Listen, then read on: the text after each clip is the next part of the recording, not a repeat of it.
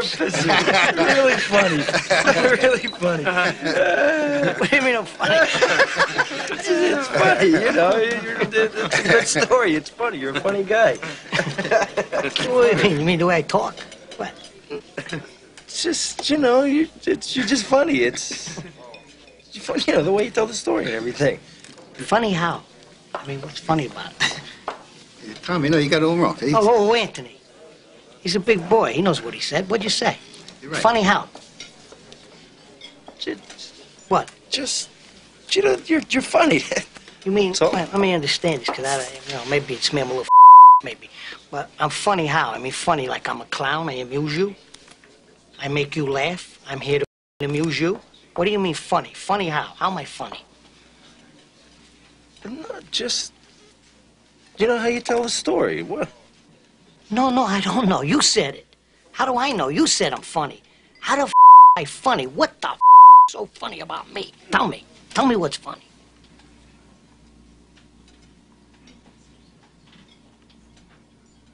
Get the out of here, Tommy. You motherfucker. I almost had him. You stuttering prick, yeah. Frankie, was he shaking? I wonder about you sometimes, Henry. You may fold under questioning.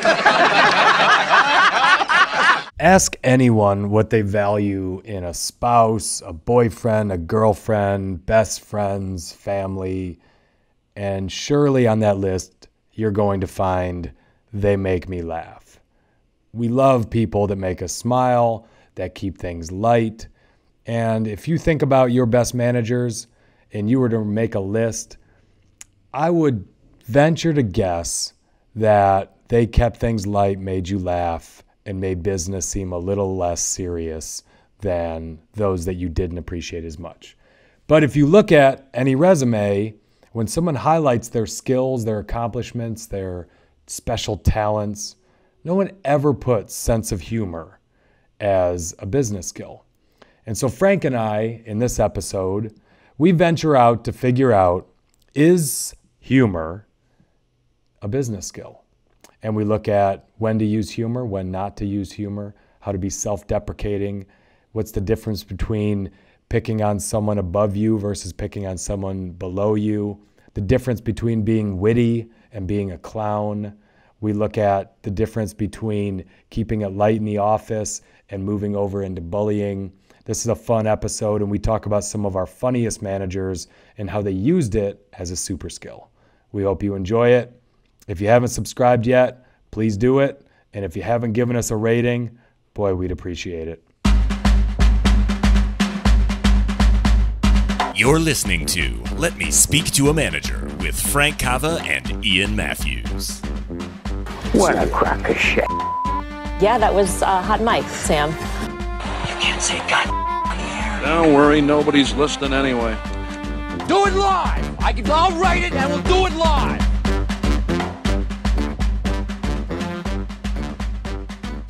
Frankie! Ian, you son of a bitch! How's it going, buddy? I'm doing great. How are you? I'm doing awesome. I hope you're in a cheerful, humorous mood today. I am in a cheerful and humorous mood. Well, that's good because we are talking about the role of humor in someone's career. And I think we'll probably focus more on managers that we've known, but I think we can also look at it from just about any perspective of why business skills typically, I think it's worth saying this. When you look at any resume, when you look at LinkedIn or an application and people list business skills, they list all kinds of soft skills, right? Persuasiveness, time management, ability to be resilient. You never see anyone write, I'm funny, right? When I look at it, I don't know how you see it, but I really put a high value on people that can make me smile because life's short. And I find it to be just a very underappreciated skill in business for those who can do it tactfully. Do you remember the first time you realized you were funny? In general or at work? Just in general. No. I remember in 9th grade, I could make a group of people laugh. And in my yearbook many of the people wrote that I was funny. And I didn't consider myself funny. I didn't grow up in like a funny house. And my mom and I talked about it, and she was like, I didn't realize you were so funny or so humorous, or your friends thought that about you. And it was the first time in my life where I really gained a lot of confidence that wasn't around sports. So I had a lot of confidence around sports, but I was always a little socially awkward and a little kind of like, but I remember in ninth grade, and ninth grade's hard because you're the youngest kid and like there's a bunch of other things going on. But I remember that gave me some confidence. And I also, as an older person, have looked back and realized like you're often drawn to the people who are funny. And there's a big difference between the goofball class clown in the second grade or the goofball class clown in high school. And we'll get into the substance around it. But the person who is like the goofball in high school that's really a leader has substance. And I think that's what we're going to talk about. Like, what's the difference between, like, when can you get away with a joke at work? I think there's different things too. I think, I think there's a difference between just being boorish and being witty. And I love witty people that can just come up with a really intelligent twist of words to get you smiling. Witty people are really funny to be around. I mean, I also like hanging around people that tell lots of fart jokes, but that's kind of a one-trick pony that gets old after a while. The people who can really twist it around and really come up with creative ways to make you smile, they're fun to be around all the time. I mean, case in point, one of the people in our 4-man fantasy football league is like the funniest dude we've ever met. And he sends us like the funniest stuff over and over again. And sometimes he's overbearing. Like sometimes a great conversation can be ruined by just constant humor. Yeah. But the upside is there's constant humor and it's usually pretty damn great. The upside is you're the number one realtor in Indiana, so that we're talking about Pax here, and he's hilarious, and he's been hilarious since I've met him in college, and he's just a quip a second. But in that line of work where you are constantly meeting new people and you have to make an impression quickly and get them to like you, and there's no differentiators. All a realtor is really doing is the same thing. They're showing you the listings that are already public and they're negotiating for you. So really his differentiator is he's fun to be around. He's a fun guy to talk to. He's a fun guy to joke with. And he uses it as a superpower that makes him a ton of money. Right. Because if it really comes down to it, you work in a lot of ways. Likability is important. You and I have spent many of these podcasts talking about, bias, recency bias, likeness bias, all of these things. And anybody who makes you laugh is likable. And it's part of the lure that kind of pulls you in. So I'm going to start this podcast with a story. So there was a very heavy time at NVR mortgage. It was just after the financial crisis, and Congress put in all kinds of regulations. Dodd-Frank got involved, and overnight almost, the amount of administrative effort that went into completing a mortgage tripled. And I'm talking about tripled. And we didn't come close to hiring for it. We were still NVR. We were still trying to run nimble and everything. And we started failing audits, state audits, internal audits, left and right. Then corporate would get mad and they would come down on branches. People would quit. Morale went to crap. And we literally burned through a president in about 2.5 years. And then he was out. And a new president came in and things even got worse after that. And we had been on a few years of just a bad run of service and running our business. And our CEO really finally, it took him a few years where he finally was like, okay, this isn't just execution, you need resources. And he gave us a lot. He let us build a compliance desk. He gave us more managers. We changed our whole staffing model. We paid different. He pretty much said, you've got everything you need. I don't want to hear about the finance company anymore getting in the way of us selling houses. And so we're in a meeting and he's going around the boardroom table, right? And this is kind of it's like our 7th come to Jesus meeting, literally in a 1.5 years, right? And this was at the nadir. We were in Shitsville. Things were really bad. And no one really knew things were going to get better. We had all these new toys, all these new resources. We had more flexibility than we'd ever had. but no one knew when it was going to get better. And he was doing what a CEO does. I've given you a lot of money. I've given you a lot of resources. I need you all to look me in the eyes and tell me when this thing gets better. And so one by one, the regionals went around the table. Normally, I had the biggest region, so normally I spoke first. And I purposely just shut up. I didn't talk because part of me was tired of making commitments. Part of me was just like, I need to just go show him results and not say anything. But one by one, the other 4 regionals go around the table and they hem and they haw. They say, thank you so much for the resources. And we think in another quarter, we're going to start to see good results. And in my head, I'm like, man, this is bullshit. You guys have before we even came in here, you guys were saying, we don't know if this is going to work or whatever. So it comes to me and I start by mimicking the way they all started. I was like, Paul, thanks a lot. These extra resources are going to help. The extra managers are going to be great. And I think with a lot of hard work and intelligence, we're going to start seeing some improvements in the next 3 to 4 years. And I just paused and like everyone kind of stared at me. And so Phil just busted out and started laughing his ass off because it was so true. Like it had already been a couple of years and nothing had been better. So why was I going to make a commitment that in 3 months it would be better? It broke all the tension in the room. And then what I said after had some substance after it. But the whole meeting took on a different tenor after that. And part of it was to break some of the stress. But the other part was to also remind Paul, no, this isn't going to really happen. Like we've been broke for a while. I'm using humor to try to get you out of your mode of forcing me down on something. We're going to get better, but you asking me for a date is a little silly and premature at this point. And I used humor to do it. And it really worked well. It took a lot of tension off of us. And, we were given time after that to go fix it. It's funny because like, I remember learning in college how to give a presentation. And they would tell you like, you tell them what you're going to tell them, and then you tell them. And then at the end of the presentation, you tell them what you told them. And that is an incredibly boring recipe. Yeah. And what I found always worked for me in like presentations in college or as I got into work is like, nobody really wants to be there and listen to you anyways. So you may as well be at least a little bit entertaining. And how can you possibly be entertaining? Like when I was in college, we had like, it's back in like VCR era, right? But like they used to like tape the economics classes because everyone had to take it. And the 2 guys would relate like the weirdest things. Like one was like guns and butter.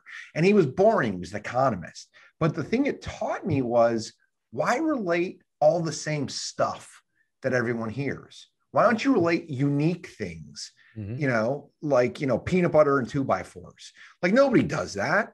Like, so it was like a way to infuse a little bit of humor. And then what it got me to is I realized people were paying attention. The other thing I started to do was I started to realize like, what really makes a lot of sense is like start with a laugh. And what you kind of harness is you realize like likability, trust, there's a bunch of things that are fostered if you have the confidence to come out of your mouth something that other people don't have the confidence. And I've been in that corporate boardroom, the same one you're talking about. Like it's a very intimidating place. And the people who we looked up to would giggle, would burp, would fart, would say all kinds of inappropriate stuff because it felt to them like being on our living room couch felt to us because they were comfortable there. And I think what ends up happening, like I'll tell a story about Ian that's flattering for Ian, not as flattering for me. So Ian and I barely know each other. We're both hot shots.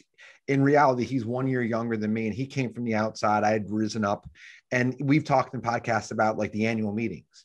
So I had just gotten promoted to this big vice president's job and I was going to be speaking within like the next 30 minutes.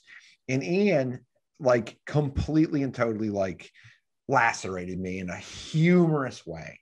And he talked about like how I'd been promoted a bunch of times. I've heard all the stories about this guy. He's been promoted like 9 times in 5 years and he slipped in, mostly lateral promotions. And then he did like all this really funny stuff. And then he showed like all these great leaders who were leaders in like the 80s and 90s. And most of the pictures from the early 90s where they all had mustaches. So Ian put a mustache on his face and he turned around. He's like, Frank, the thing you need to be successful around here. And he turns around, he's wearing a freaking mustache.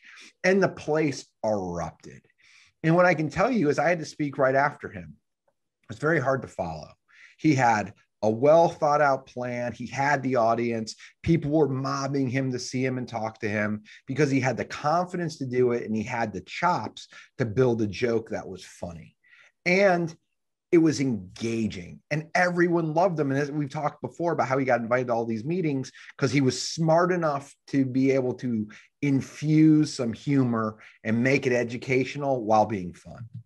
And I gave you 0 heads up. So you had about 2 minutes to prepare your retort. It was just an impossible task to follow after that. You had no idea I was coming after you in that meeting. Do you remember what I said? Yeah, you said something like the 80s called and want your hair back. And then you got trumped by a manager after that who said, I took a poll and all the girls like Ian's hair or something like that. Yeah. You were like, damn it. So, but you know, if you take the average person, if you say, what do you love about your wife? What do you like about your husband, your boyfriend, your girlfriend? Most people are going to say they make me laugh. They make me smile. They make me happy. We say that about our best friends. We say that about our family member that we spend the most time with. So it's really no different at work. You know, if you were to ask me, like, who are the favorite people that ever worked for you? If I just started spitting names out, they all make me laugh. They were all just funny as hell. And they weren't afraid to kind of crack a joke at the right time. My favorite managers made me laugh. I'm not going to list one manager in my top 5 or 6 that I've had, and I've had 20 some managers that were boring. I won't. Every one of them that I would list, they made me better. They weren't just clowns, but they cracked me the hell up. Like one of the best employees I ever had. Frank, you took me all the way to the very end. So he always cracked us up. A favorite manager of Frank and mine, and he's a dear friend of mine.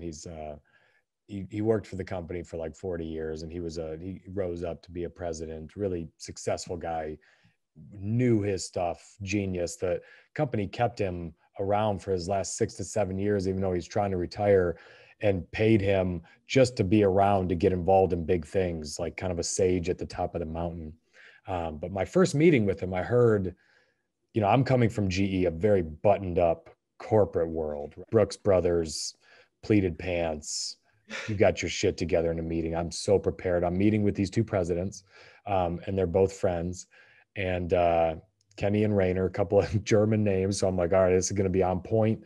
And everyone's like, hey, look, these guys, they can make or break your career. So when you go in there, have it together. So I go in and, you know, we do like a little bit of rapport building. And then out of the blue, Kenny pushes like a report at me and says, what are you going to do about this? And like this report showed us all in the red, you know, my business doing terrible things. And I start to give him, you know, some kind of a coherent, intelligent answer. And as I'm talking, he leans over onto one butt cheek with a smirk on his face and just cranks a fart. And I don't know what to do. I don't know what to do. And these guys are both 30 years older than me. I would think I was like 28 when I joined there. They had to have been in their late 50s, right, when I joined the company by then. And so I don't know what to do. So I stop and he starts giggling. And then I'm like, I think that dude just fucked it. And so I pause and I'm like, all right, just keep talking. He's older. Maybe he can't control it. I don't know what to say. So I start getting back into my pitch. And literally he does it again, Frank. He leans over again. This one's even louder. And then he goes, God. And he makes a noise like, and he goes, and Rainer goes, what did you eat for lunch? And I'm like, what the hell's going on? Like, these guys are supposed to be 2 of the highest ranking guys in a publicly traded company, and they're cranking fart jokes at me while I'm trying to give a pitch. And I learned to realize that that's just the way that guy was wired, and everyone had come to accept it and loved him. And it was just scratching the surface of what an oddball character he was for someone that high up into an organization. But what I learned was he also had a lot of substance and he was loved. Like people loved him. He could get away with murder because of the loved and the substance part. He'd hold you accountable. He would lacerate you if you screwed something up. There was nobody scarier than him to get yelled at or reprimanded from. And there was nobody less that you wanted to let down. But one of the things about this same guy, and Ian and I had different exposures to him, my getting to meet him, the first time I ever met him, he kind of talked about being a family guy. He lived in Florida where I lived, and he was trying to build rapport. So we talked about it, but he talked about like how important his kids were to him. And like he stayed in the Fairfax area because he had 2 children with special needs and needed to be up close to the hospitals. So I saw that side of him first before I saw the other side. And then as I was raising up the ranks, I just heard how freaking smart this guy was. Like he would be driving down a job site and he would call something out. He'd be like, what do we got? Like West Virginia molding over there, because it was missing a piece of molding. So it was like missing a tooth essentially is what it looked like. So he was like making a terrible joke about something, but he was astute enough to know that it wasn't done right, even though he'd been out of the field for like 30 years. So what you kind of realize is this, and I'm going to back this up with another story in a second, but you realize this. Like if you're going to be the class clown guy in the corporate setting, you got to know your stuff and you can't fake it. Like Ian and I have both hung out with this guy in personal settings. He's exactly the same as he is in the C-suite as he is on the golf course with a cigar or with his friends or his family. So it's one of those things. The other side of it is this, like I've got a guy who's through the wall, might be able to hear me as I say this, but he's one of the funniest people any of us has ever met. He's got all this energy. He's incredibly likable, life of every party. And when it's his time to speak, and he's younger, he's in his 20s, that all goes away. Like if you've got that, know your stuff, know your substance. He and I had a conversation a couple of days ago. I'm like, that has to show. That has to show up. Like, I don't know what it is that's causing you to repress that, but you need to pick those moments and let that out because it is what makes you so incredibly special.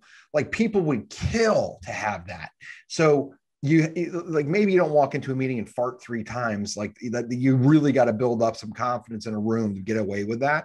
But the other side of it is if you do have that special talent, figure out how to harness it and utilize it because it's a differentiator.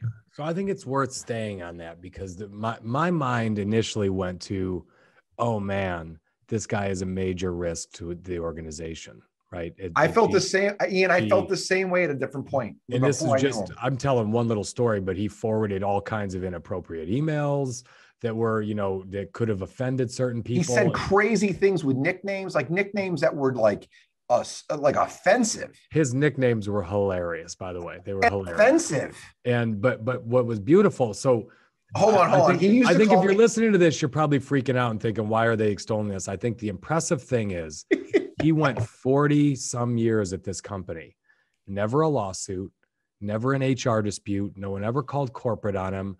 And I think, I'm using him as an example because he's a disaster if you were telling someone what not to do as a manager on a lot of things. He got away with it because he was all heart. People truly loved him, and he got away with it because he knew that there wasn't, if he gave you a nickname, there was never anything mean-spirited behind it. And truly, you wanted a nickname from Kenny. I left that meeting. From then on, I was either Slick or GQ. I had 2 nicknames. That's all he called me. And when I talked to Bill Inman, my boss in the corporate office, he said how to go. And I told him about the farts and he just started laughing. He goes, yeah, that's Ken. And he goes, only one question. Did he give you a nickname? I said, yeah. And he goes, he liked you. And I was kind of like, oh, so the meeting went okay? He goes, I'll call him, but I don't think I need to. If he gave you a nickname, he liked you. And that was kind of it. But I was always taken away of this guy is loved by his team, that he can get away with some stuff. And by no means do I say you should act the way he did, but he was so heartfelt in the way he led people that no one ever raised their hand and said, someone should do something about this guy. I started off by talking about my first exposure to him was to realize he was just an incredible family guy. And the other thing I said is you got to be true to yourself. Like if you're a fraud and you try and do this stuff, it doesn't work. Like, you got to be you. But at the same time, like, if you are going to, he also knew he was so damn good, he could get away with some stuff. About the guy he used to call Sausage. So my nickname was Frank the Gay Sam, because I used to be what was called a Sam. And he called me Frank. Then he called me Flank Steak. Flank Steak was my favorite. Yeah, Flank Steak. And he called this one guy Sausage because he was Italian. And he called another guy, I'll leave his name out, but he called the movie theater head because he had a receding hairline. My God. Yeah. Ed Farkas was Fungus. Like, he had a different name for everyone, and no one really took it too personal. And, but that was part of his shtick. But movie that's theater. Part of what we'll talk about is, if you're going to get away with that, you got to be authentic, and you got to really care about people, or you can't act that way, or he'd been out long before that for any of that. But it was a differentiator for him. He rose up the ranks. He started as a sales rep and worked all the way up to a top 10 executive in the company, made a fortune, and he used humor as a way. Everyone loved him. People loved him in corporate. They loved him in the field. His peers loved him. Your contractors absolutely loved him. He just had a way with people, and he used humor as a kind of a superpower. And, it's a way of, we talked about Paxson. So another thing you can use humor with is it's a way to really differentiate in a crowded field. So I use two attorneys. One of the attorneys is the same as one that Frank uses, but really attorneys are so replaceable. They do the same thing, and the price doesn't really matter as much as are they competent, but you can find competent attorneys everywhere. The two that I use, every time I get off the phone, I'm laughing. They crack me up. Their emails are funny. Their voicemails are funny. Our conversations are funny. I'm attracted to these attorneys because they make me laugh and they're memorable, not because they know the law. But they do know the law, both of them incredibly well. But at the same time, you go to them. To me, it goes further than the laugh. It goes into, I am not a trained attorney, and I'm closer to a monkey than I am a trained attorney. So what they can do is they can say things in a humorous way that gets my attention. They can also tell a story that's captivating that I can remember. And they can teach lessons through parables or stories or some type of humorous example, which allows me to utilize the knowledge. And they can tell you boring stuff in non-boring ways that's memorable. Well, like one of these, we'll get to it later in the agenda. One of these attorneys, his way of getting points across is to insult you as directly and humorously as he possibly can. And he's very good at it. He can lacerate you in a hurry. And he's great at crushing Frank on a regular basis. He does it a ton. And his last name is Sack. So like, I'll just get a text message from someone on my staff with Sack with like 7 exclamation points, which means there's a really funny email. Most likely I'm the butt of the joke that I have yet to read. And he will do this with any client, no matter how big they are. He will do that with a Fortune 500 company CEO.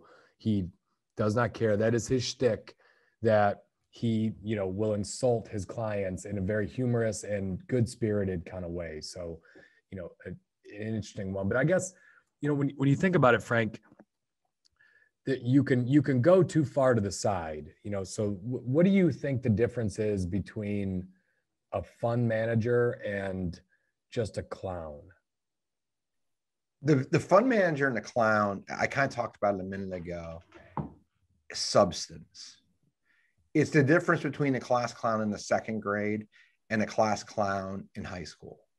Our class clown in second grade, you don't know what that person does. They don't have their substance. You know nothing. They're just funny or outlandish or loud or something, and you follow them.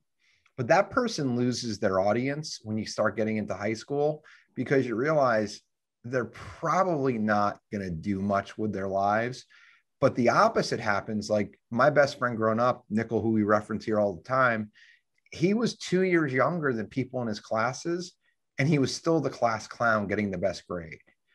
And like, he would get the entire football team in trouble, the guys older than him, because like he'd be screwing around. They wouldn't be getting good grades and he'd have the highest grade in the class. But what you start to realize is really smart people can control the narrative and can control some insecurities or any other things that they might be dealing with because they have a humorous bent in a way to control a narrative. And the faster you get around that and you can kind of understand it and utilize it to your advantage, the better off you're going to be. Ken Glassmacher is like a jock, and he uses that humor with a lovable side, with a lot of humor to control the narrative so he can steer. And the person who has substance can steer. The person who doesn't is just a clown. So, one of the things that I've found is it's much better to pick fun at someone that's above you on the food chain. So, when you're great, you're great at this. Like, I learned this skill from watching you do it in like annual meetings and things like that. And I've used it in the last decade and a half because it gives you incredible credibility. And you have to be careful. You have to know the person. But if you have like a new manager, a new boss that came in and they're trying to acclimate, and you always have that weird moment, Frank, where there's like some storming going on. There's a new manager. He wants it his way or she wants it her way. And the team is kind of pushing back because they like some status quo. So there's that feeling when you're a new manager of you're still an outsider for a while. So we had a new president that came in, and he was always talking about his karate lessons, that he was going for a black belt. And obviously we're all adults and he's older than us.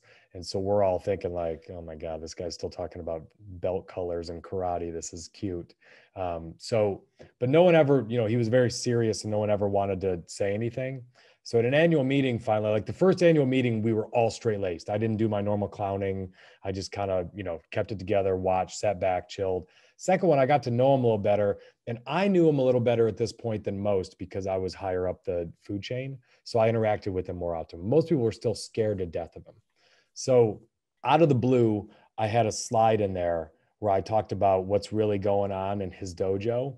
And I had like a bunch of different like videos of like grown men beating up third graders trying to get belts. And I even had one that had like the same hair, everything. And the place was just roaring. And he was in the back laughing as well. And this was interesting. He came and talked to me over beers that night. And he said, when you started to do it, I didn't see it coming. And I didn't know how people would react. He's like, but when they started to laugh, it told me that I was one of you. I was in. Like, he's like, and I haven't felt that way. I've kind of felt like the new boss telling him. He's like, that moment when you crushed me and everyone felt comfortable enough to laugh at me made me feel like I was in. And he thanked me. He's like, I thank you for doing that because I feel like that humanized me a little bit. And you gotta, like, that is, if I'd have done that too early, it could have went really bad. I had to you have to sense when, do I have the relationship where this person could handle this?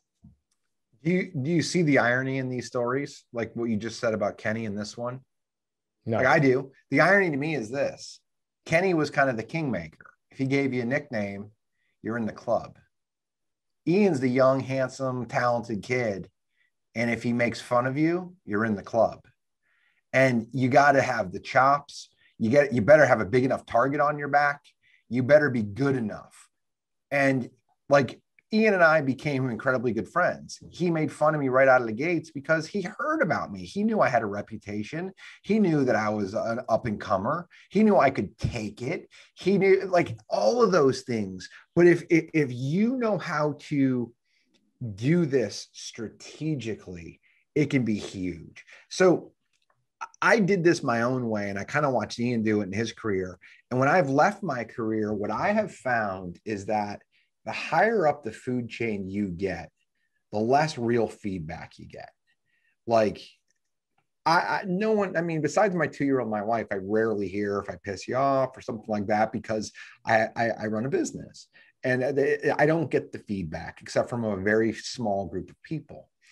So what I have learned is you have to be insanely sure you're going to get away with this, or you're going to just get laughed out of the room.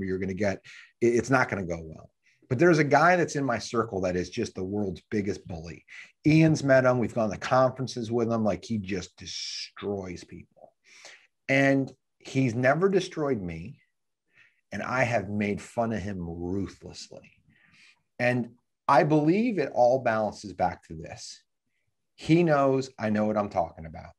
He knows he doesn't need to undress me because it's not going to be effective. If I make a mistake, he'll ask the question or he'll do it in a way that's coaching.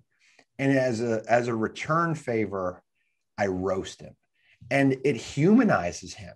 But it's got this weird relationship and it works so well because of that. And does that make sense? I mean, No, I know you've seen it. I think that's a big reason why I do it as much as I do. Yeah. I'm much harder on people more powerful than me, more accomplished than me. And part of it is it sends a signal that I don't need them. It sends a signal that I'm confident enough in myself that I'm not sitting around worrying that they might fire me. But just by nature of doing those kind of things, right? Picking on him, you're saying, I don't need to borrow money from you. The people he bullies are desperately looking to borrow hard money from him. That's what you're talking about. You're saying, I like hanging around you, but if you gave me the finger and we never talked again, I'd be fine. I'm pretty confident in myself. Yeah, I get it. You're a much bigger fish than me, but I don't really give a damn. And I'm going to pick on you. And someone like him, when he's used to being around people that are scared of him all the time, he appreciates having someone who will give it to him, because you get tired of being the emperor with no clothes, that everyone says you look fine and everyone just is fighting with each other to agree with you. Right. So it's, I've learned long ago that people up higher up don't have enough people that kind of will crack them every once in a while, and they appreciate it. They like it. And that from the CEO down, I would do that to people. And I pick my moments. I try to be smart about it and when I did it and in what group I would do it. So let's talk about this. Let's talk for a second about the strategy. Let's just say there is somebody you build a bond with and you think that it might make sense to utilize this strategy. What I always try is something smaller and non-public and see how it goes. Like before you do a big public show and show the dojo, like you got to know that you have a little bit of a relationship. You got to know the sense of humor. You got to understand what you're treading on to make sure it's not sacred turf. And you got to be and there's very strategic ways that you can do this just through conversations, warming things up and feeling it out. And then you can pounce and have fun with it. But and the other thing is you better be ready to take it back, because you might get some in return. And that's part of the fun. But if you do it right, it becomes a very, very pretty ballet. You've floated dozens of little cracks to see, do they smile? What's their sense of humor? Do they like those kind of jokes? You kind of keep taking up the temperature a little bit when you go through it, but it's an incredibly powerful tool when you use it the right way. And in a corporate, I'm going to say this too, I'll let you move to the next one. But in a corporate setting, if you've got an ally like a Ken, hey, what was your meeting like with this guy like? Oh, that's a tough fish. That's a tough nut to crack. You know that you don't want to necessarily pick that guy, or you figure out an angle. But it's like you can also utilize some others who are implementing a similar strategy. Agreed. So gallows humor. This is or dark humor. This is a term that was coined by Sigmund Freud in the 1920s. And he wrote a whole paper on this. And there's one piece that I pulled out that I'm interested in. I'm going to quote from Freud. A person may behave toward a terrible scenario as an adult does toward a child when he recognizes and smiles at the triviality of interests and sufferings which seem so great. Thus, the humorist would acquire his superiority by assuming the role of the grown-up and reducing the other people who are frightened to being children. That's a fascinating thought process around gallows humor. So what he's saying is, as an adult, if a kid says, I'm scared there might be someone in my closet, you kind of giggle at him and you crack a joke, right? To say, come on, kid, I know better than that. But when you're dealing with adults, they might say something like, we might go out of business. This is a scary recession. We might go bankrupt, right? And in that moment, cracking a joke, you assume a superior role to them, saying, hey, relax, children. It's not that bad. We can laugh about these kind of things. And I find that I just find that fascinating, the way Freud looks at it in an adult child. Everything was adult child to him, but the way he looks at gallows humor. I think you got to be very careful where you apply this if you're in a smaller business. Like if I was worried about the market and I was saying it was going to tank and somebody, and I'm not an alarmist by nature, and you came back with that, it'd almost be like the Wes Welker thing we talked about, right? Which we'll get into, like way to fight for it, way to compete. Like you're off base. But if you are in the right setting, and like I think the really important thing with all of this, you got to pick the right moment, and it has to be in the right setting. Otherwise, the best joke with the wrong timing can fail, and it can fail you in your career spectacular. Interestingly, my funniest stories, some of my favorite stories that I tell on this podcast that we talk about, whether from GE or NVR or since I've left NVR, have been at moments of my highest stress. Recession, that's true. Ugly, scary markets, new managers, reorganizations where I was scared I was going to lose my job. I find that it's innate in some people that when the things get really nuts, they can calm everyone down around them by making fun of the situation. So in a great book, The Things They Carried, Tim O'Brien's the author of this, and he's relaying an experience when he first got to Vietnam where there's they had to call in an airstrike on a village because they were encountering sniper fire. And after the airstrike, they went down to the village, and all that was there, they were expecting to find all these guerrillas and insurgents.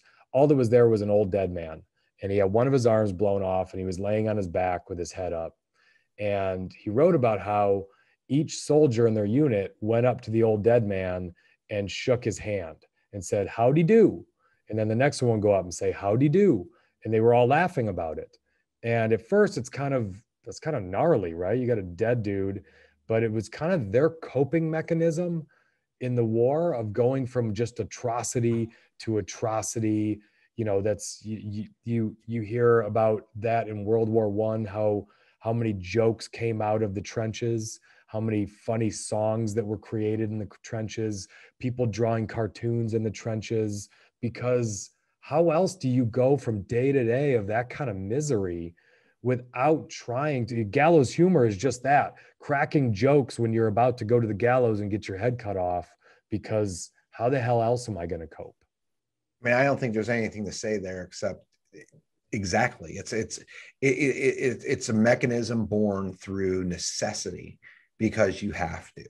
What I would tell you though is when you've delivered those points of humor, you've been in a room where it made sense to do it, or you understood the temperature, or you were the leader and you made the joke.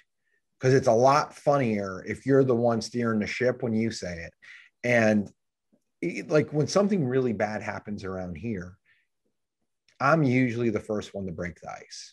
Like, well, that didn't kill us, and like people feel like I can't believe he's not pissed or flying off the handle. Yep. Like as the leader, you can neutralize a lot of fear through that. But if you're a subordinate, you got to be very careful. Stephen Colbert has an awesome quote on this. He says, "You can't laugh and be afraid at the same time. You just can't." So, this was one quote in a larger context around why comedians were so important in 2020, because so many people were afraid and it was terrible. And he came out and said, now more than ever, we need humor, because you just can't do the same things at the same time. And I think humor can be distracting. It leaves people just a little less able to focus on the negative information. It helps them move on to what we have to do next. Because when you have fear in an organization, Frank, it's really easy to focus on the past, and it's really focused to just freeze and quit doing anything. And really what you need a team to do is get over it and move to the next thing we can do right now. And sometimes the best way to get them to move over it is to crack a joke. Agreed completely. Why don't you tell us that funny glass door story? So while we were in the midst of a lot of that turnover that I started this podcast with, we not only were we losing employees, but we had this bad rash where all of them were talking to each other and saying, let's get on Glassdoor. And we really didn't even know much about Glassdoor at the time. We'd never had issues on it before, but all of a sudden HR was sending us these Glassdoor reviews, and all of us ended up, we all signed up, me and the 7 or 8 managers on my team, we all signed up for notifications if anything came out from NVR on Glassdoor. And rather than get upset about them, what we started doing is we would read Glassdoor. If you got a review, we all saw it. I would print it and put it first in the packet for our weekly meeting. And we would have the manager who, you know, we'd go around and we'd say, okay, who thinks this is their office? And we'd have them read it out loud to the group. And it was kind of like the mean tweets segment on Jimmy Kimmel or whoever does the mean tweets. It would be hilarious to listen to people read the Glassdoor as if they were the person. But my favorite one, and I don't think he's going to get too upset about this, NVR, or at least our business, wasn't the most diverse business. And we had one Asian manager in our whole company. And he happened to be a good friend of mine and everyone on our team. And so these Glassdoors were really random, but this one was like, the interview process was a disaster. The Asian manager especially was mean, and he had a wrinkly shirt and stinky breath. I can't even say it.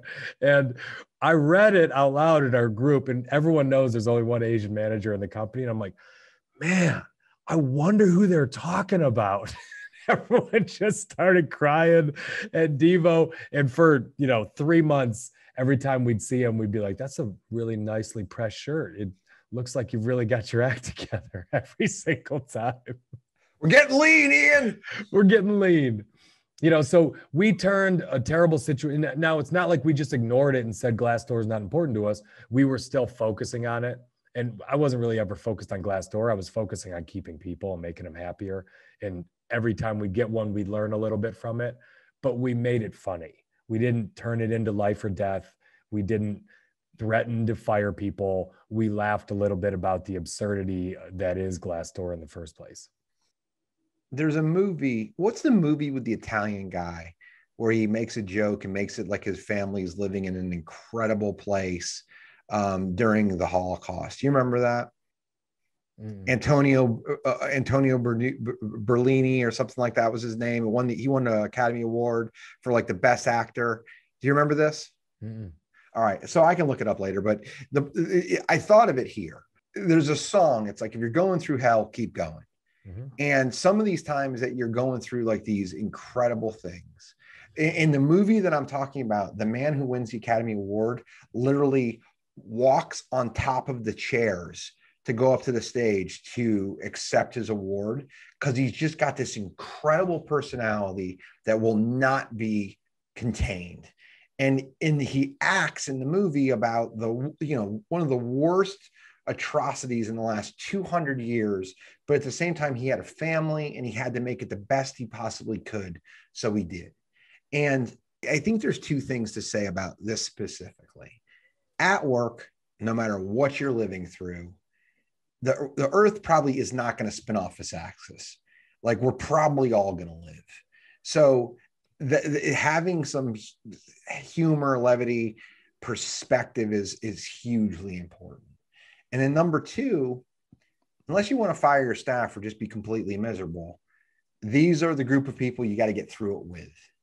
So if you can pick up morale in a downtime and you can get people to rally around you, that's how leadership is forged. Look at who have become leaders in our country, in companies. Like, usually it's because of some kind of strife or war or something. And there's just the worst things possibly happening. And then people find others around you. And they kind of are drawn to that. So we've talked a little bit about like where it's appropriate. So superiors tend to take it better when you pick at them a little bit if you play it right, because a superior already knows they're above you. So the guy you were talking about that you're picking on that has a lot more money than you, he can't really feel threatened by you. You're small fish to him. So someone who's bigger has more money. A good friend of mine in Vienna, I'm always messing around with, like, I'm going to kick your butt. He's like a 270-pound ex-defensive end for a Division I college football team. He's clearly not threatened by me saying these things to him. Right. So I can say it and get away with it. I think we talked about gallows humor, which is making fun of a situation. You're making fun of an environment. The trench humor is making fun of the war in itself. You're not making fun of anything else. I think another very powerful way of doing it is self-deprecation. There are a lot of good examples of this just with presidential candidates, a couple of famous ones. One was JFK, when he was running for office, was getting a lot of criticism that his rich dad might buy the election. And so at a correspondence charity dinner, he, in a speech, said, "I've just received a wire from dear old dad, and I wanted to read it to you." And he said, "Dear Jack, don't buy a single vote more than is necessary to win the election. I'll be damned if I'm going to pay for a landslide." So he took something, a rumor that was out there that he was buying it, and he just addressed it head on with a joke, and it dissipated the whole thing. It was over. Because by not mentioning it, it gave credence to it. But by making fun of it, everyone reported on it, laughed about it, and it lost its power. And I want to, before you get to Reagan, I want to interject something. One of our favorite scenes in any movie, we share this collectively, is Eminem in 8 Mile. And what does he do? Tell these people something they don't know about me. He gives them everything. Yep. Every bad piece of information. Now he renders the crowd speechless, or his competition speechless. Oh, yeah, the crowd laughing too, because he's making the crowd's laughing, but your ass, competition can say nothing because of the fact that you took away all their bullets. So if you have the self-confidence and the aptitude and the ability to just pay attention and understand, if you're not obtuse, you don't take yourself too seriously, this is when self-depreciation works incredible. But you can use it in so many ways. I'll let you get into Reagan, and then we can tell some stories. So Reagan was 73 when he ran for president in 1984, and he was running against Mondale. And so Mondale's approach was obviously he's too old to be president. He's losing his mind, doesn't have his faculties. He was a great man. He no longer is. He's not sharp enough to do it. It got brought up at a debate, and Reagan's quote was amazing. It was, "I refuse to make age an issue in this election. I won't exploit for political purposes my opponent's youth and inexperience." And so he completely flipped something. And not only did he flip it and turn his weakness into a strength, that he was more experienced and Mondale was inexperienced, what he also did was he showed America, I'm quick-witted enough and smart enough at 73 to outwit my opponent with a funnier joke. And it was more memorable. That wouldn't have been as memorable if it wouldn't have been funny, but it made everyone there laugh. It made Mondale break out and start laughing. It was funny. It was like a laugh out loud kind of a joke. And in case you're not a historian or you don't know this stuff, you're not paying attention to it, you've forgotten. In 1984, Reagan ended up winning by one of the largest margins in the last 70 years. And he was beloved. And I was 8 or 9 while all this was happening. But that happened at the second debate, the second presidential debate. And Reagan got his ass kicked in the first one. There's a series of documentaries that are out now that kind of go through the second presidency. And I've just recently watched it of Reagan. He got trounced, like absolutely trounced. He didn't prepare. Mondale murdered him. And the one thing that he knew that he could overcome with humor was this. In that same debate, he gave up the fact that we had Contras in Panama. Like he literally gave away secret information, but he was so likable. He was so compelling. He was so incredible in that moment. Like he went viral before you could go viral. Mm-hmm. And because he did that, he overcame a crappy first debate, giving up the fact that we had top secret information being shared. And he won the whole election right there. I love it. It was a mic drop. So I saw this with a vice president once at a meeting where his division was known for profits, and they were very good at it, very good at sales, profits, all these things. But our leadership of our company was trying to get the company to focus on efficiencies, administrative stuff. And so a lot of the big trophies that year were based on things that traditionally his team was not good at. And so this big award came out to another division, not him, where they were recognized for a certain number of homes sold with 0 change orders, right? So that's an efficiency thing. And you understand all of that, Frank, that it's less paperwork, easier on the office. We can run with less people. And so he got up there and, his lead entry was congratulations to the division, with that many sales with 0 change orders. And it was like 23 homes with 0 change orders. And he said, I'm excited to say that just last weekend, we signed 1 contract with 23 change orders. And the whole place fell out laughing, including our CEO. He couldn't stop laughing about it. And it was our CEO that was driving some of these changes in the organization. But in just a really sly, that's the difference between second grade humor and the class clown who's witty in high school. It was witty as hell. He twisted a number a little bit, and he diffused the fact that his division had not completely yet bought in to a new initiative, and reminded everyone I'm still pretty good at a few other things, which I just thought was awesome. Yeah. And it's one of the things that you notice in people who are incredible.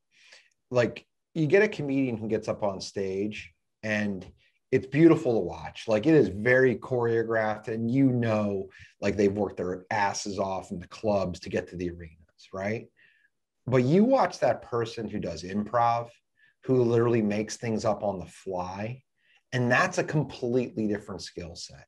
Yeah, but if you can utilize that to just some degree of success in your life and your career, and to add levity, and if you do it at your own detriment, it always works. Like, when you point out your shortcomings against someone else's successes, it humanizes you. And it immediately makes the crowd think, this person is confident enough to realize they have a shortcoming.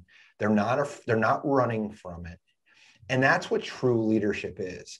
Like, true leadership isn't you're always Superman. True leadership is looking at like, yeah, I kind of suck there, taking it honestly and being able to say, it's time for us to pivot away. And you're right. We have been slow to do so, but we're now willing to do it. I hear you. So there was a study on this where they studied interviewers and job applicants, and those with a limited math background had 2 answers that they gave. One gave a standard answer where they just said, I'm not good at addition, subtraction, or geometry. But the other one said, I'm fine with addition and subtraction, but geometry is where I draw the line. And it's a funny kind of a line, and it would get a laugh out of the interviewer. But what came out of it was the interviewers thought much more highly of the math skills of the people that used it as a quip. This reminds me of our peak end theory podcast. The person who had the probe just stuck in their ass for 3 extra minutes thought it wasn't. As long as it doesn't wiggle. You just don't want it wiggling, Frank. You just don't want it wiggling. So a way that I do this with self-deprecating is, one of my favorite lines to use is, whose dumb idea was this anyway? And I only do it when it was my idea. So let's say I've been pounding some initiative for a year, and we're all starting to realize that there's some bad unintended consequences that came from my idea. I love to just, when we talking about, I'd be like, who the hell stupid idea was it to measure this anyway? And it kind of gets everyone to laugh a little bit. It diffuses the room a little. And what it also does is it gets your team comfortable with giving you more feedback, of saying, well, actually, now that we're talking about it, it's worse than we even thought it was. So you can get that good feedback by by saying, I'm not afraid to criticize myself in a humorous way. I think you should all feel just as comfortable picking on me as well. I think this can be successfully used in many different facets of business and life. You can use it at work. You can use it at home. A 2-year-old that can't pick up subtlety, it's not going to work with. But it certainly works with my wife. Anytime I make fun of myself, it's always welcomed. But the other thing that I learned about self-deprecating humor is this. Whenever I would speak publicly, and I used to get very nervous to be in front of a room, I would always say something in the first 90 seconds that was either really funny or made fun of me and was funny. Because if I did it, I was humanizing myself to the crowd. Yep. I got a laugh, so I'm in control. And I would get a brief pause that allowed me to just breathe. So I would always do something like that made fun of usually me. And it would give me 30 seconds to just breathe, shut my microphone off, calm down, and then take on my info. And if I ever get into a stumble in a presentation when I'm in front of a crowd, and I speak on stages all the time, I always go back to it, even as a reset. That was dumb. How the hell did I screw that? But it's like one of these things that it's almost like you're asking for, hey, I need a moment of grace without saying it. And it just works so incredibly well when you can use that to your advantage.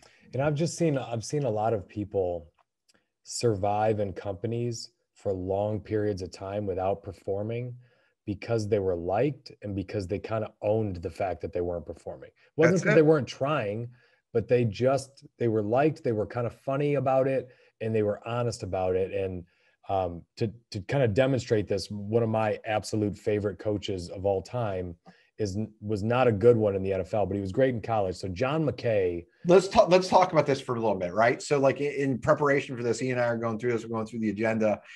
I remember all these things, but this is like 40 something years ago. And like in reading this, we're both in hysterics. Like we've all heard this. We know the stories. We know all of these things. We've seen Chris Berman do them 100 times. And even so, you come back and you read it and you're like, these are just incredible. So John McKay, he's a Hall of Fame college football coach. He won the Rose Bowl 5 times, 9 conference titles at USC with the Trojans, like 127 wins and 40 losses.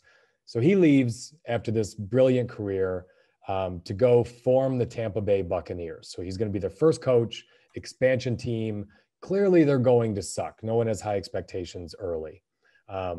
He loses his first 26 games, but he keeps his job for 9 years.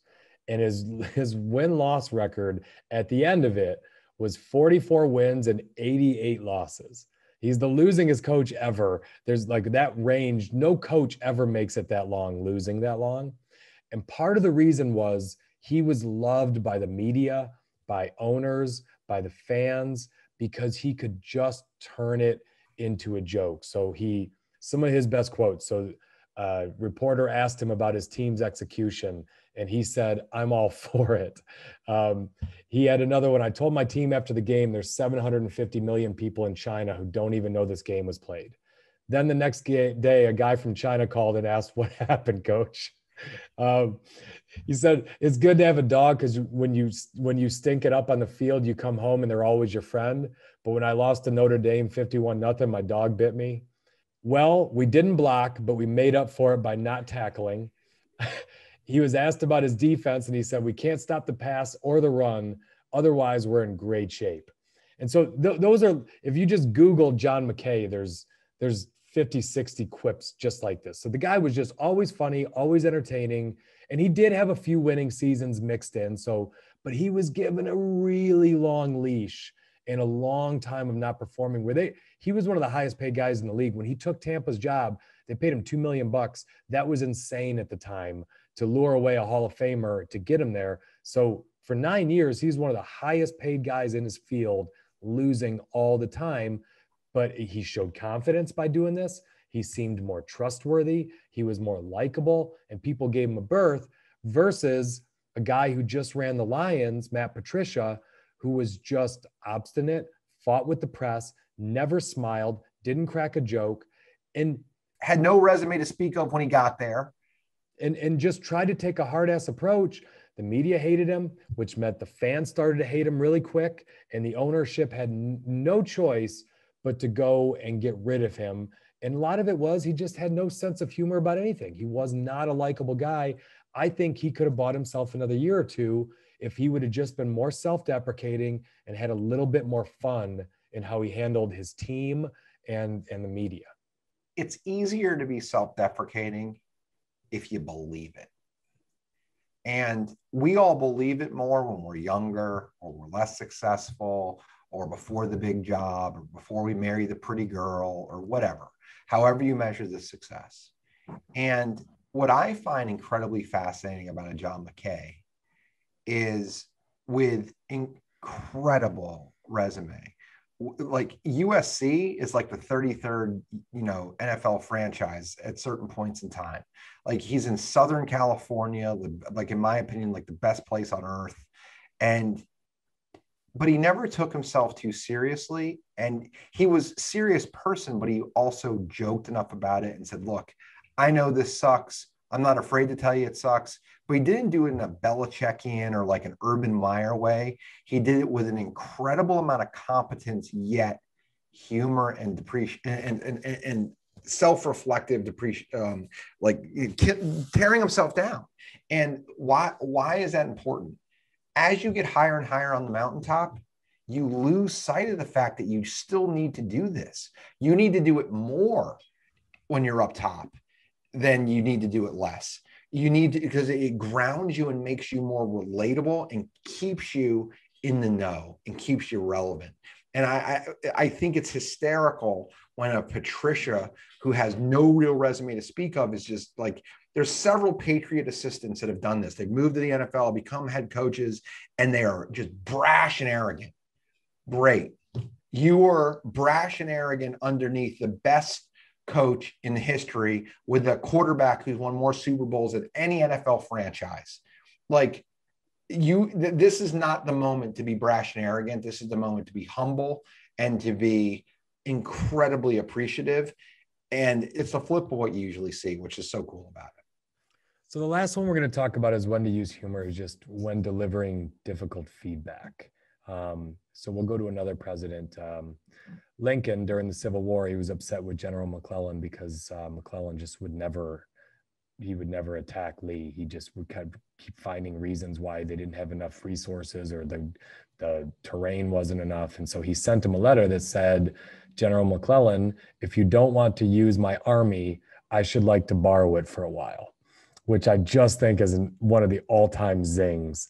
And he's using humor because he had already written enough letters that said attack, approach them, engage, same thing over and over. And so to get his attention, he used a quip. And it got us thinking about a more modern one of using a sports analogy. So Wes Welker was one of the great wide receivers for the New England Patriots of all time, and he was also a punt returner. But towards the end of his tenure, he had to miss a game, and it was because he was feeling sick. He wasn't feeling good. So he was a scratch. He was in civilian clothes. And the rookie on the team, Julian Edelman, who's now become a many-time over Pro Bowler, got a chance to fill in for him. And he returned a punt for a touchdown in that game. And Belichick gets on his headphone up to the top and says, hey, who was the guy that played before Lou Gehrig went on a streak? Wally Pipp, that's it. And he goes over to Wes Welker and he says, hey, Welker, you know who played in the infield before Lou Gehrig? And Welker doesn't understand the joke. And he goes, Wally Pipp. Wally Pipp was the guy before. And then he missed a game. Lou Gehrig didn't come out for like 20 years. And he's making a point to Welker that you didn't show up today and this rookie's about to take your job. And what does Welker say to him? He goes, he can have it. And how does Belichick respond to that? Way to compete. Way to compete, Wes. But interestingly enough, he was trying to get his point across, trying to use some humor, using the old Wally Pipp joke. Interestingly, though, Welker was gone the next year, and Edelman was the starting wide receiver because Welker didn't take that nudge. And part of the reason he didn't take that nudge, Peter McGraw, he ran a bunch of experiments and found that when giving negative feedback, if you're using humor, it's received better overall, but it can also be seen as less serious or benign, and recipients feel less compelled to take action. And so my takeaway from this, Frank, is if you're going to use humor to deliver difficult feedback, know the person well and know that's going to land in some way. And I like to use it like as an early reminder or just a little nudge of, hey, I'm paying attention. This isn't like a sit down, I'm having negative feedback with you. It's just maybe it's effort, maybe it's something else, but I might use a little bit of humor just to let you know I'm still paying attention. Different scenarios. When I watched the Belichick Wally Pipp thing, it made me kind of realize that Wes Welker isn't too smart. He either isn't smart, he wasn't paying attention, or some combination of both, because he just didn't get it. So if you're going to use humor, you got to have someone who is willing and able to comprehend and listen. The second part of using humor to give bad news, I usually use it when I'm kind of tired of using normal approach. And like, it's my last or second to last, or maybe third to last ditch effort of, we're just going to let you go. So it's one of those things where you might have earned it. Or if you're smart enough, you realize, wow, this is really, I can't even get a straight approach anymore because I just not earning it. So, and I'm the opposite of most people. Like, I come off, I'm told I'm blunt or straight to the point or no beating around the bush. So when I go to humor, like in these serious moments, it's like, I'm about to just do this and throw my hands up. So you got to be very careful if that happens. Yeah. I would do things sometimes where if there was someone who worked at our company who was kind of infamous for doing something knuckleheaded and they no longer worked at our company, I would start to call someone that name, just picking at him a little bit, like the old McGillicuddy. If McGillicuddy was a knucklehead and always missed deadlines, and I had a manager who wasn't like that, but all of a sudden was missing deadlines all the time, I'd start to just call him McGillicuddy and act like it was a Freudian slip. Like, oh, I'm sorry. I meant Mike. Sorry, I missed that.